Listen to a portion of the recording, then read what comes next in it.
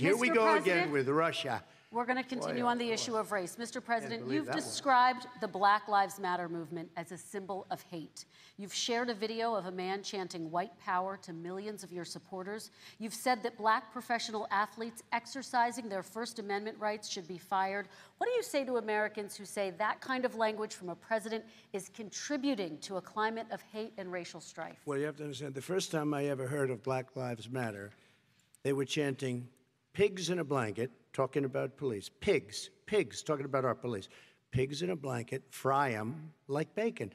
I said, that's a horrible thing. And they were marching down the street. And that was my first glimpse of Black Lives Matter. I thought it was a terrible thing. As far as my relationships with all people, I think I have great relationships with all people.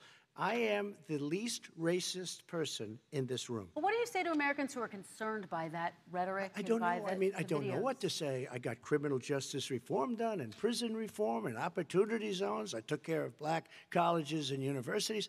I don't know what to say. They can say anything. I mean, they can say anything. It makes me sad because I am the least racist person. I can't even see the audience because it's so dark. But I don't care who's in the audience. I'm the least racist person in this room. Okay. Vice President Biden, let me ask you very quickly, and then I have a follow-up question for you. Abraham Lincoln here is one of the most racist presidents we've had in modern history. He pours fuel on every single racist fire. Every single one. Started off his campaign coming down the escalator saying he's going to get rid of those Mexican rapists. He's banned Muslims because they're Muslims. He has moved around and made everything worse across the board. He says about the poor boys, last time we were on stage here, he said, I told them to stand down and stand ready. Come on. This guy has a dog whistle about as big as a foghorn. President Trump, I'm going to give you 10 seconds to respond, and then I have a follow-up question. He made a reference to Abraham Lincoln. Where did that come in? I mean, you said you're Abraham Lincoln. No, where did that? No.